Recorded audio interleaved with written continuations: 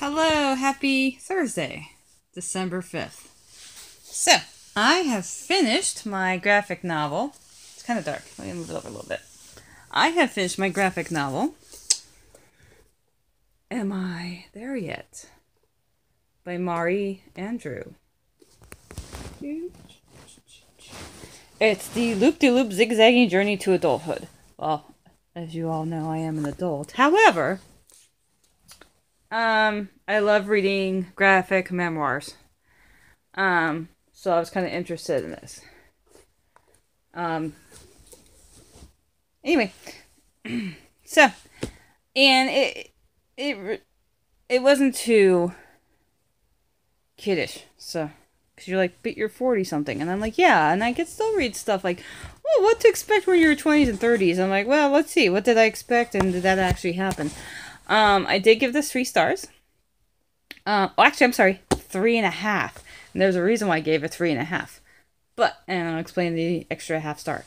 So, I thought it was good. And of course, the illustrations are cute in it. Adorable. This was Jobs in your 20s. I like how she also wrote different paragraphs, a couple pages. But the pages she wrote was when she was traveling. So I love it because I love reading about traveling stuff. So she went to Spain, Granada, Rio, all different places. And she compared the traveling to life in her 20s. Berlin was one of them too. Life in her 20s and 30s. So, you know, I went here to find love. I went here to find myself. And she wrote about her father dying and how that felt. Grief, you know, dealing with grief. So it was very informative.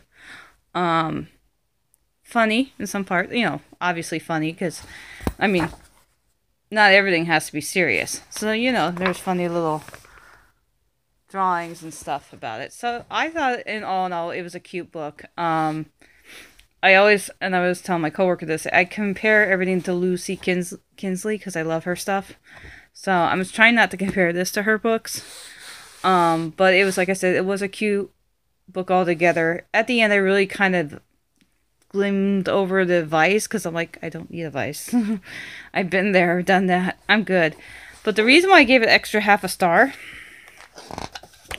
was this at the end. And I don't know if I could see it too well. Hold on. So,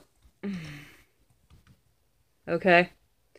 So she's holding the vase. She drops the vase. And she turns into mosaic.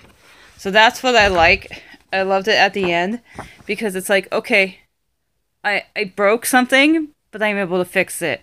And you compared that to your life. I've had a broken life, and I was able to pick up the pieces and put it together in a different way. So I really liked that picture at the end. I was like, yeah, that deserves an extra half a star. So 3.5 stars for this book. So again, it was Am I There Yet? By Mari Andrew. And it is a nonfiction, true story, graphic novel by the author. And of course, the back is also cute because the back is also like different things on here. The volcano of passion. Hee hee hee hee. But it wasn't like, and the nice thing is, when she talked about love, she didn't talk about sex in detail at all, which was nice. So it was just basically generic love. Like, I don't, like, as she says here, I don't mind being single. I've been on a lot of dates, blah, blah, blah, but nothing like too out there. You know what I'm saying? Nothing too risque, nothing too R-rated. So that's why I also like. So not only can adults read this, but even teenagers can read this and what's expected in their 20s and 30s. So this is even good for like a teenager to read because it's perfectly fine. There's nothing like R-rated in it at all. Like, yeah. So, alright. That's my review for this graphic novel. That's it for tonight. Okay. Until later, happy reading, like I always say. And bye, and have a great night. Pleasant dreams. See ya.